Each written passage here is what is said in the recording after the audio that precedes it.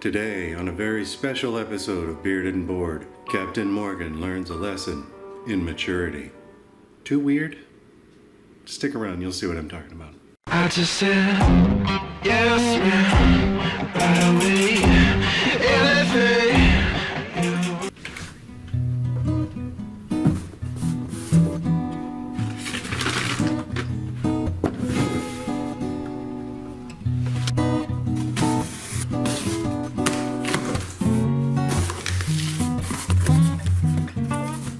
So today we're going to be testing out a product called Barrel Char in a jar. Let's get started. So what the heck is going on today? Well, I got contacted by a guy named Ken who runs a company that sells liquor aging kits. And he asked me to test out his kit and review it, and so that's what we're going to do. I got the kit for free, but that's all I got. So he's going to get an honest review about whether or not I like it or want to recommend it.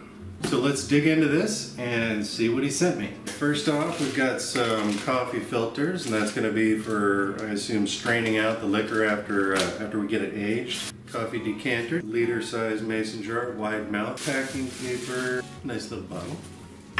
So I think he said this is his complete kit. He sells a couple of different ones. He's a small company, he's on Etsy. Another little bottle, instructions, always handy. Bunch of funnels, activated charcoal, very nice. That's a good touch.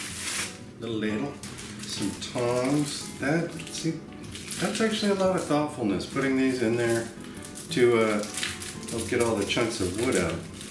Smart. And now for the fun part. We get to play with wood. That probably doesn't sound right. Alright, we have lots of cool stuff to test here. First off, French oak, medium plus toast, 3 good sized chunks. Cherry, medium toast, 3 sticks. White oak bourbon barrel char, so that's probably a number 3 char, so you get that kind of alligator skin texture on there. Ooh, sugar maple, I've always wanted to try some of this, medium toast. And birch, medium toast. I have never heard of anybody using birch before. Wow.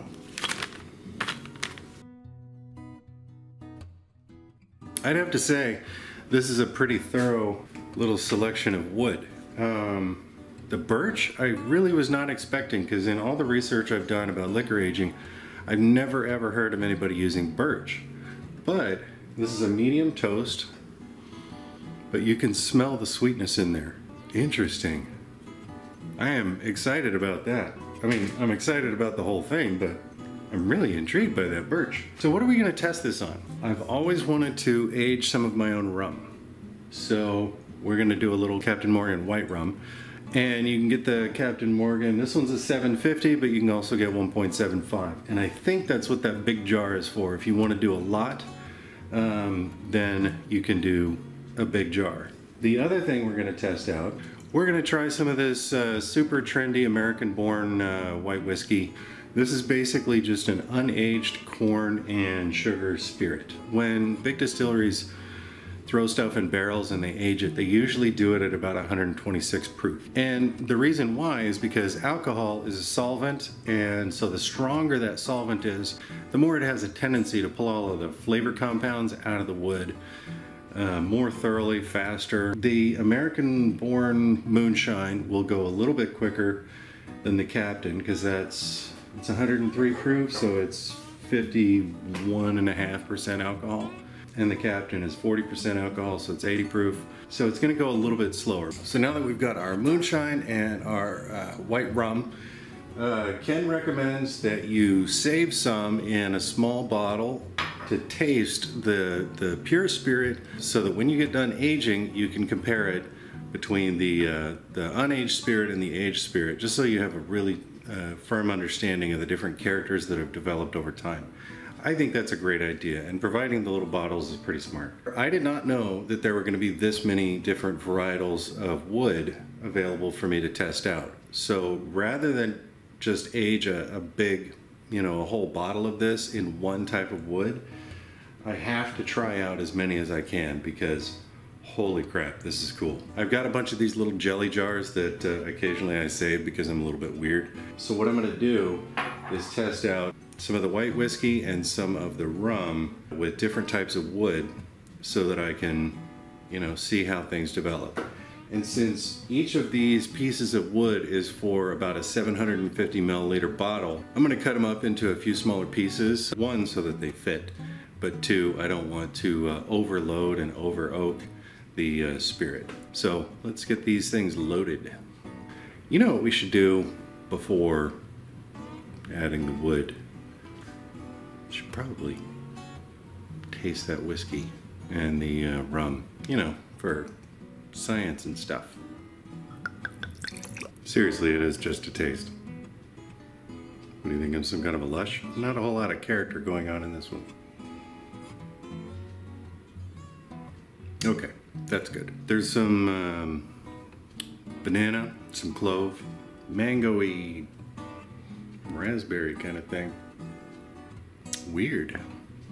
Here's what's awesome. Because it's already got several flavors that I can kind of identify, and it's not just a neutral spirit like a vodka or something. That means that whatever the wood does to it, it's going to be significant.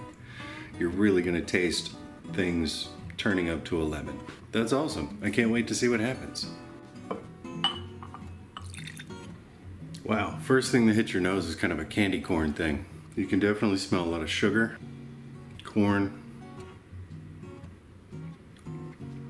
To me, it's got more aroma than flavor. The flavor is just kind of, you know, strong alcohol, a little bit of corn. First blush for the American-born Moonshine. I can't really say it's blowing my skirt up. Cool spout on the jar. That's kind of cool. But yeah, the flavor's not really doing much for me.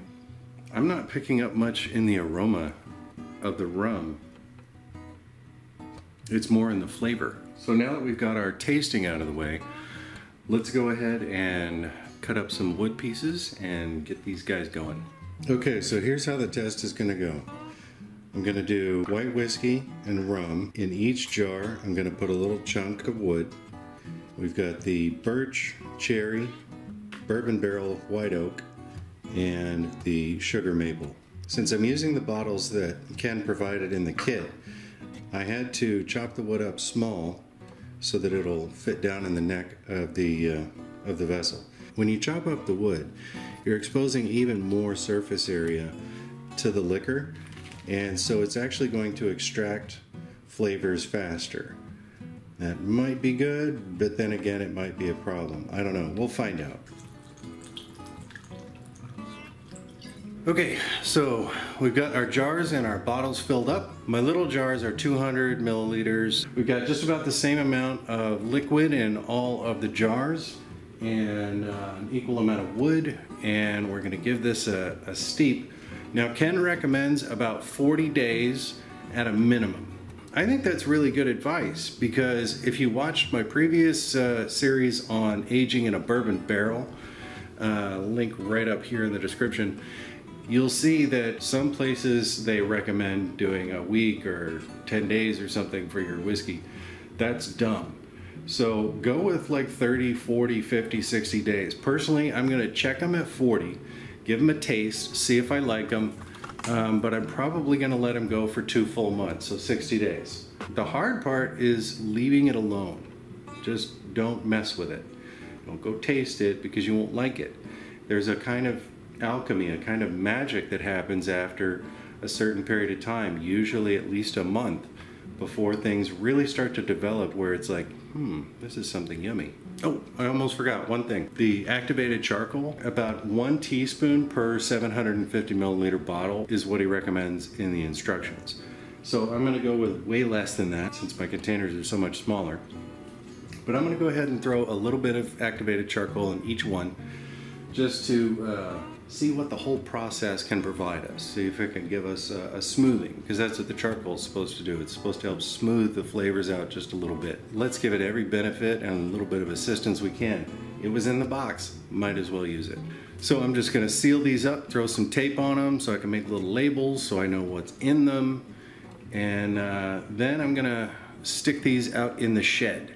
One of the things that Ken talks about in the instructions is the heat change, and that's very true. Distilleries like to have these hot warehouses where they keep all their barrels so that they can get kind of a contraction and expansion with the heat and the cool, and the heat and the cool as the seasons change.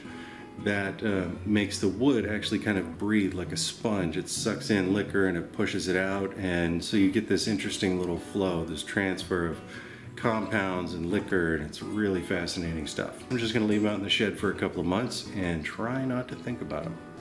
Now that I've got all my liquor stored in the 5 million degree shed, we'll just let it do its thing until 40 to 60 days. If you want to find out how it tastes, go ahead and hit the subscribe button and click the little bell icon right next to it so you can get notified when I post the update for this video or any of the other content I release.